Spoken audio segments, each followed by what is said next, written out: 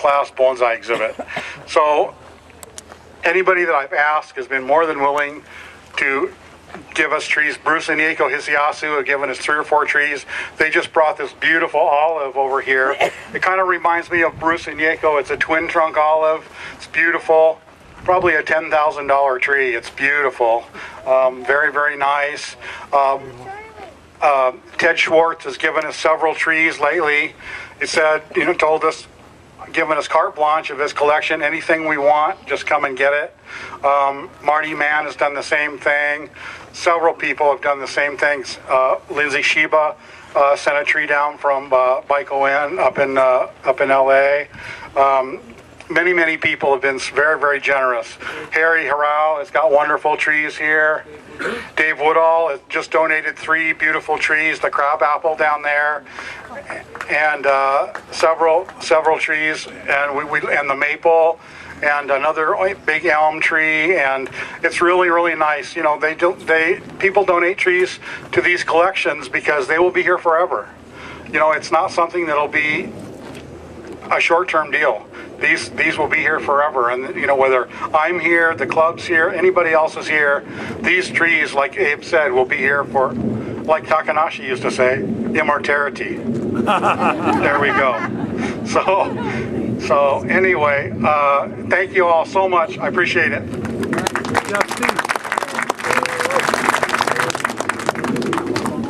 Thank you, Steve. Well, you've heard the theme that it takes a lot of people to do what we did here. And continuing on, you've heard the next person's name mentioned once or twice, Lynn Stevenson. And she's been the liaison between the clubs and the park. And Lynn is the person who has really cracked the whip and kept us focused on what we needed to get done here.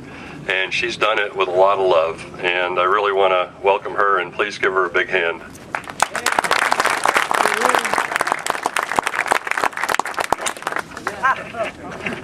I'll hold it this way, I guess. What's nice about being the last speaker is that I don't have to get off the podium because there's somebody else coming on. No, the other thing is that I went through and listened to what everybody said, and I thought, oh, I don't have to say that. They've already said it. I don't have to say that either. They've already said that. But there are a few things they missed, and I am glad I'm going to be able to pick up those. First of all, John had mentioned we want to welcome everybody that's here, but there was a special group that came down from LA, my old home in the California Bonsai Society and the Orange County area, and they came down on a bus with 50 people, and I really appreciate seeing old friends. Thanks so much. The other thing I wanted to mention is that as you all came in today and waited out in front and everything for our grand opening, with our visionary of Mas Takanashi Gate, was that to the right side there is an honor board. That honor board is very, very special. There are 2 categories on there, 2 big categories, and they represent to us all the backing that we got for this pavilion. On the left side are all the financial donations, and I must say everything in here is paid for. We don't have any debts. It's all paid for. Having said that, we have more plans for the future, and I'll talk about that in a minute. But we felt that without the financial donors, we wouldn't have had that happen. The other category that's up on the board, it wasn't lack of a better name, it was looking for the real good name. We call them guardians. They're not just in-kind people. They're companies who have given us very good breaks on work that they've done for us professionally. There are cash donations, not cash that they did, but they're in-kind that they did from their companies. And then there are the individuals who gave blood, sweat, and tears, as was mentioned before, but who stayed with us through this whole project. And those people are very, very special. So when you go out or when you're here at the park, take a look at that donor board, because that represents probably $400,000 of good work. And I thank all of you that are here and all of you that have supported that project. Thanks so much. Years ago, when I first came down from LA, I met Mas Takanashi, and he was a visionary. he still is a visionary, but he would walk the other pavilion with us and everything. And when I said something about Carrie Sharp in the park having a vision, having some plans for the future, I said, we've got to get to it. And so Bark Switzer at that time, Moss, myself, we looked at what the possibilities were in this park and realized with all the bonsai interest in the state of California and with a park that had hosted the first pavilion ever in a public area in California, that we had to keep growing. And this was our opportunity. So when this all came about, over 10 years ago, we grabbed it. And Moss was the one that kept saying, go for it, go for it. So I truly do miss Moss. He was an inspiration. He was my visionary, and I appreciate that so much. Now, we want to look forward to the future. Like good wine, everything ages with time. And this garden will too. As you see it today, it's relatively new. And I invite you to come back other times when the water, well, we'll have the waterfall running again, but come into it as you would into an art gallery, because this is our gallery. This is our Bonsai Pavilion. And within this gallery, there's contemplation that can go on, there's quiet, there's reflection, there's study. When you see a bonsai, it's a tree. It's a beautiful tree. It's been worked on with a lot of good, loving work, talented work. And it's framed like a painting would be in a museum, but it's framed with a beautiful pot. So these are beautiful, beautiful life-living pieces of art. And I hope you will come back many times and enjoy that part of the Bonsai Pavilion. The setting couldn't be better because it gives you this time to sit down, reflect, and enjoy. And I invite you to do that. We plan to do more in the park, in the pavilion. We want to put in a tokonoma area. We want to put in the Shohin bonsai. All this area that you're standing in at some point in time, we'll have some more trees. But the other thing we want to do is one of the things that San Diego Bonsai Club is known for, and that's our education program. We teach and teach and teach, and we share this love that we have for bonsai with school children, scout troops, adults, retirees, everyone who enjoys sitting down and reflecting on a tree.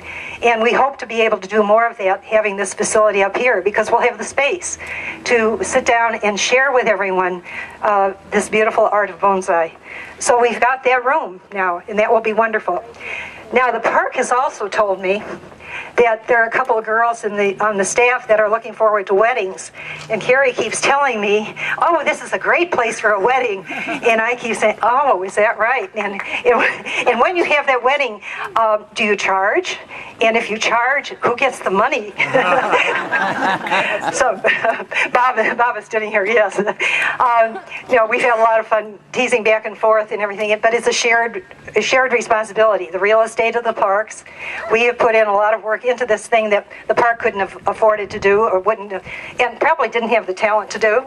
And we've supplied that as well. But it's been a wonderful couple of years. We know that there's more coming on, and don't forget, wine gets better with age, and so does the Bonsai Pavilion. Thank you so much for coming, everybody, and enjoy today. Thank you.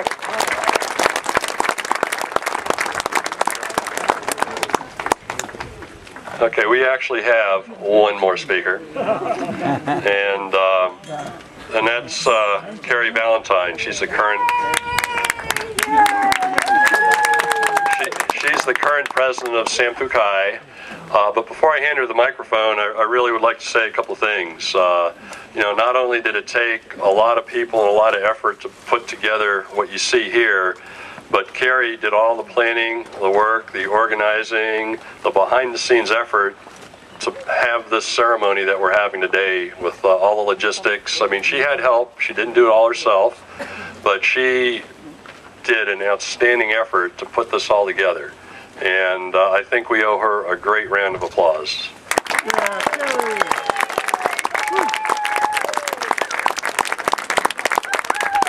Thank you.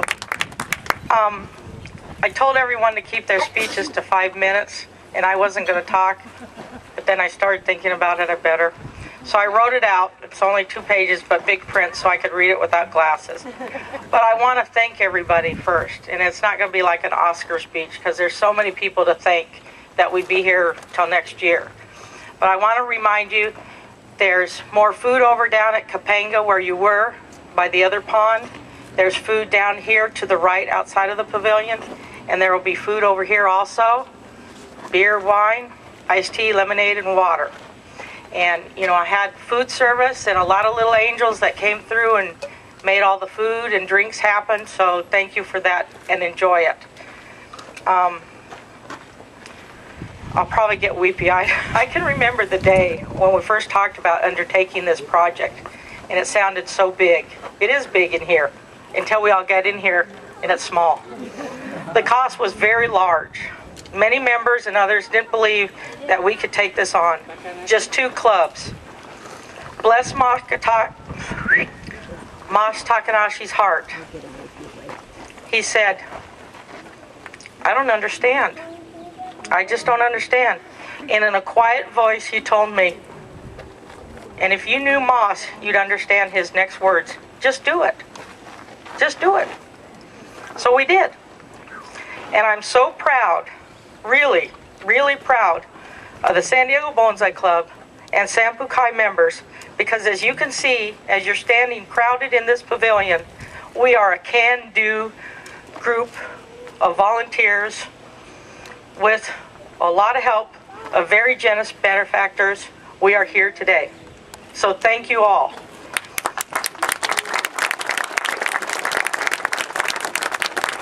I want to also thank Sampukai because they underwrote having the San Diego taiko drummers here for our ambiance.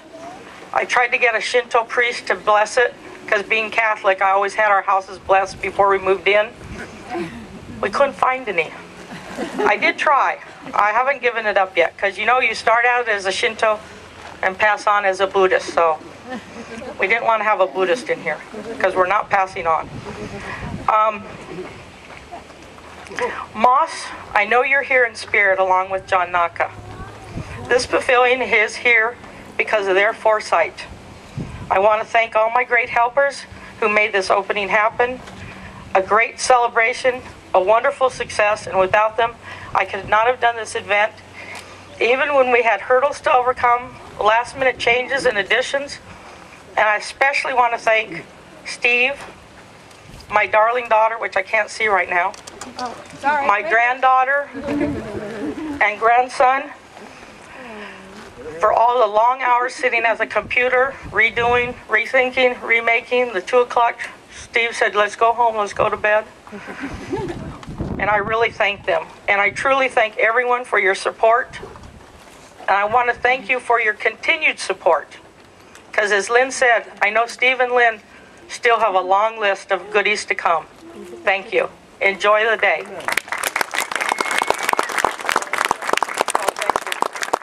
You know, at the Huntington we have rain. Here we have sun.